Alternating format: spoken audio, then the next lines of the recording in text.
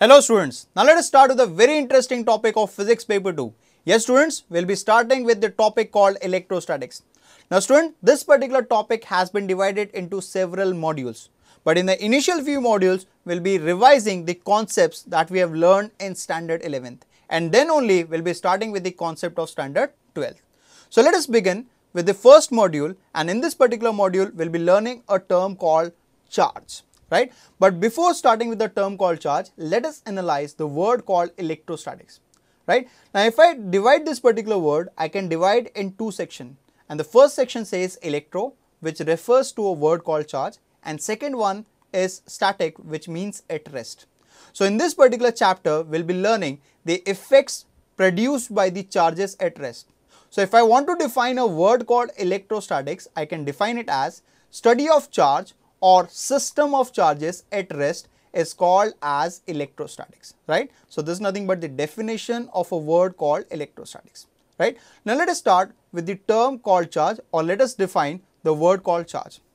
Now student, charge is nothing but the fundamental property of a matter by the virtue of which two bodies can either attract each other or they can repel each other. So it is nothing but the fundamental property. Right? Now, what is the unit of charge? Do we know? Yes, we know SI unit of charge. What is SI unit? The SI unit of charge is coulomb. What is CGS unit?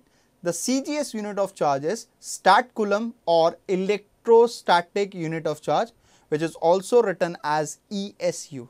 And the relation between 1 coulomb and ESU is 1 coulomb. It is equal to 3 into 10 raised to power 9 ESU. Right? Now, let us write the dimensions for charge. Now, do we know formula for charge?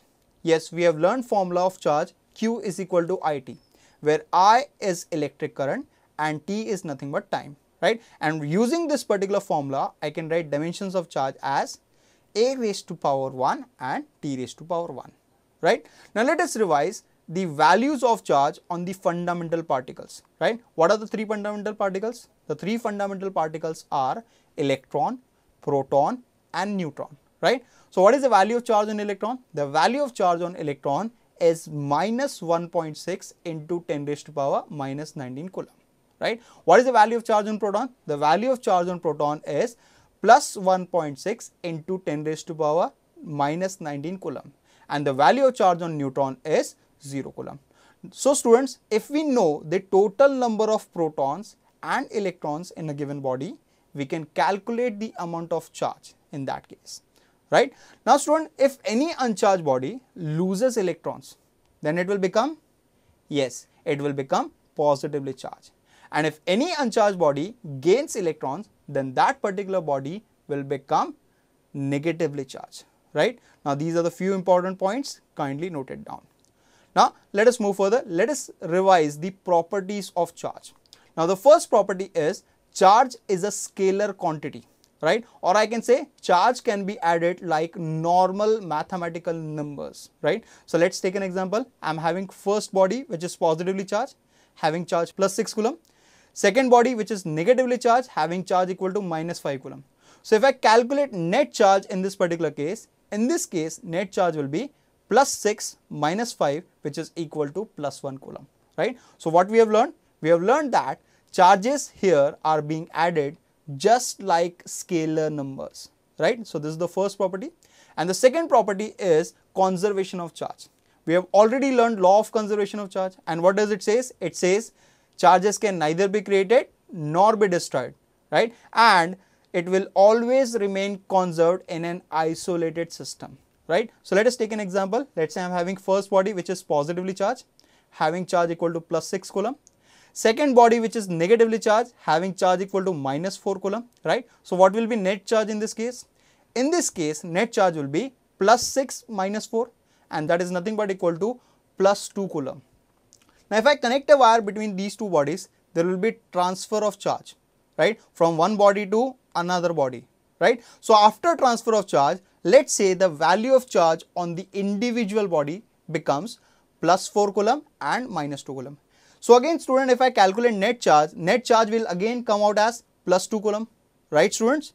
So I can say here the value of charge on the individual bodies are changing, but the net charge on a system on an isolated system remains constant or conserved, right? So this is nothing but the second property of charge, which says conservation of charge, right? Now let us move towards the third property, which says charge is always quantized, or it is nothing but quantization of charge.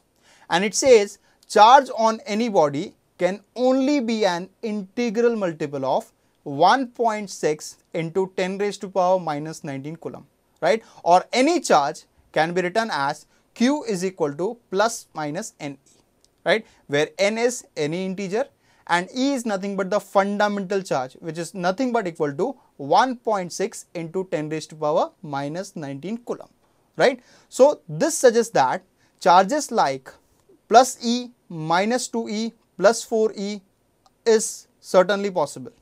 But the charges like 0.5E and 1.3E is not at all possible. So students, in this particular module, we have simply revised the term called charge, and we have also revised the properties of charge as well, right? That's it for this module. I'll see you in the next module. Till then, keep learning.